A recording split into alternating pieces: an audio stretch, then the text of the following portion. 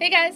In today's video, I wanted to give you a behind-the-scenes look at all of the analytics that are built in to Squarespace itself.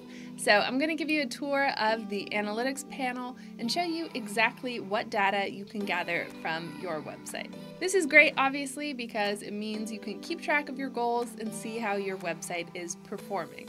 If you're new to my channel, welcome. I'm Louise of solopreneurs.sidekick.com. I help entrepreneurs with the tech side of their online business, so if that is something that you would like some help with, make sure that you hit subscribe down below and that you hit that little bell icon so you get notified every time I post a new video.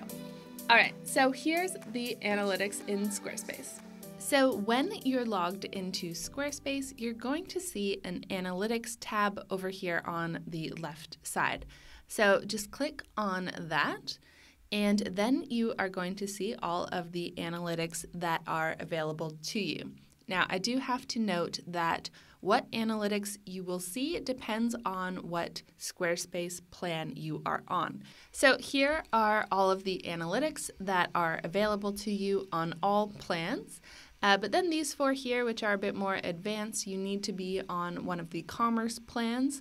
Except you will get some data for your abandoned cart and sales overview on the website business plan if you have connected a payment processor, so Stripe or PayPal. All right, so back in Squarespace, let me show you some of the analytics that you can get. The first is your sales overview. As you can see, my revenue is 0. Don't worry, that's because I don't sell my products directly through Squarespace. But you absolutely can. So you would get your overview of what you've sold here. Then we have traffic overview. So this is going to tell you how much traffic your site is receiving. And then there's some more data down here. For example, device type. So that's going to let you know if it's coming from majority desktop traffic or mobile. And then we have source, and this is really helpful to know. So whether it's coming from Google or Pinterest, for example. So then traffic sources is going to give you an even further breakdown, as you can see here. If you want to see exactly what source is driving the most revenue, then you can upgrade to a commerce plan. Then we have the popular content tab. So this is really great. You can see what site content is receiving the most page views on your site. Then we have geography to see where your visitors are coming from. As you can see, majority of my visitors are coming from the US. Then we have form and button conversions. So if you are using any of the Squarespace forms, you can actually scroll down here to the bottom and see how these forms are performing. So for example, it's going to give you a breakdown of how many people have viewed the page, how many people actually submitted the form, and then what your conversion rate is. And you can do this by either form or by the page overall.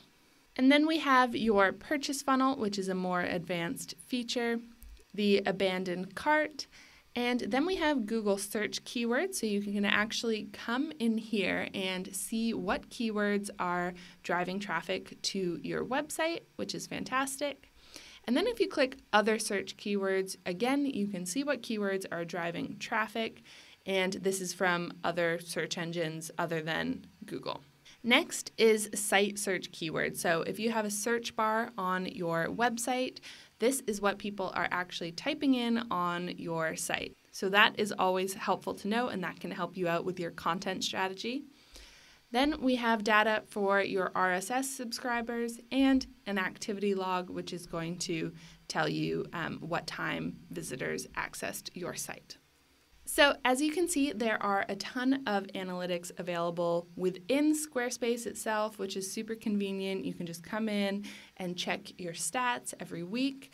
I do still recommend that you connect to Google Analytics as well, which can give you even more data about your site, but it's really nice that this data is included within Squarespace and is easy to access.